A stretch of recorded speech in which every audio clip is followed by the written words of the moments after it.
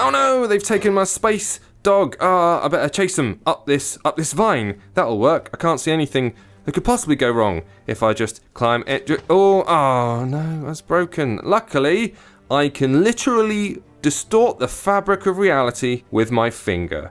This is Bring You Home, which is a game where you take control of this strange alien fellow who's had his poor little alien dog abducted, and so must try and rescue him across a series of different levels by jumping between portals. To get across the world, though, you have to manipulate not the main character himself, but the environment he's in, and that is where the puzzle truly lies. If you remember Tiny Thief, that was a game that was made by Rovio back in the days. This is the studio within Rovio that did that. They also did that space game which temporarily escapes my mind, and I honestly thought it was going to be another one of these identical kind of very simple point and click cutesy adventures.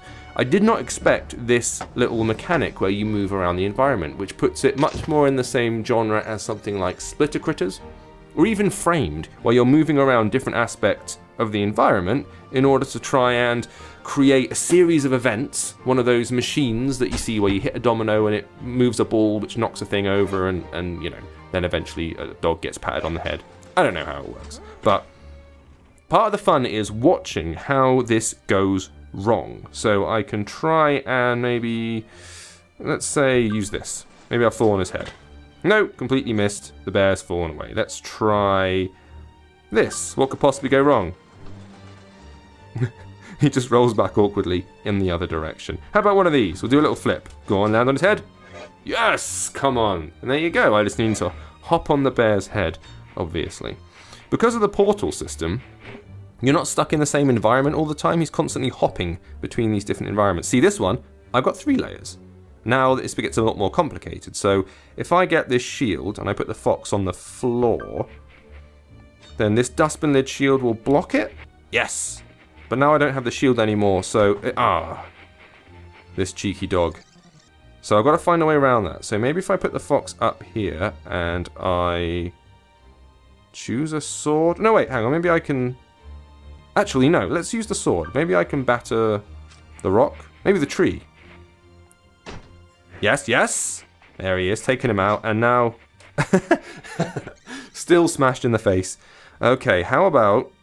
Because I saw that that big lump of snow the fox is holding fell about there, so maybe I can take out 2 in 1 shot. What do we think? Oh, nailed it. And that's how this plays out. I genuinely think this is quite a lovely little thing. It's obviously quite simple in the early stages. It gets more complicated as it goes along, but it's really charming. You get a lot of colour. I really like this little... Well, what happens if he falls on the bird? I must find out. Let's go.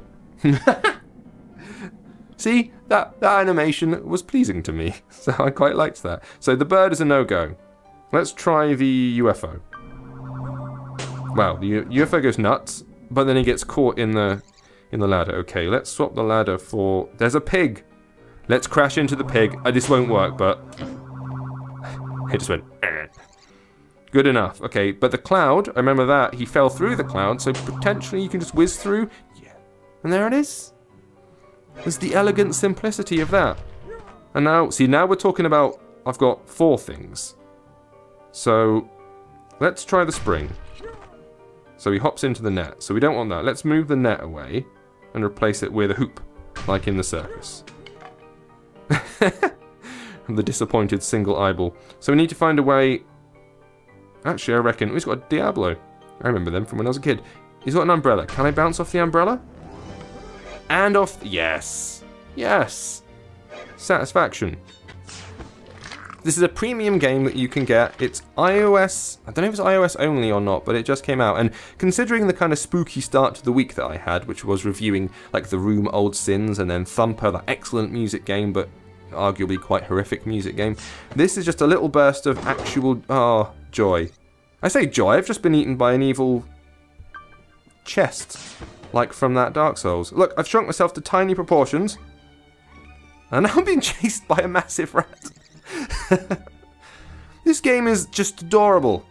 How can... Maybe I can go under a chair. Will the chair work? I like this mirror to shrink myself mechanic. This has got to work. How... Oh, the chair... I thought the chair might change the mouse, but the mouse, that hole, still there. How? Oh, no, no! Forget about that.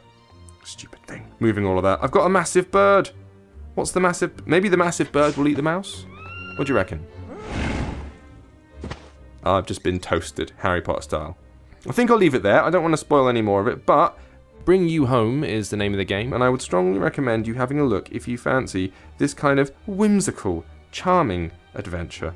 I'm a fan. Hopefully you'll be too. Thank you for watching. See you next time.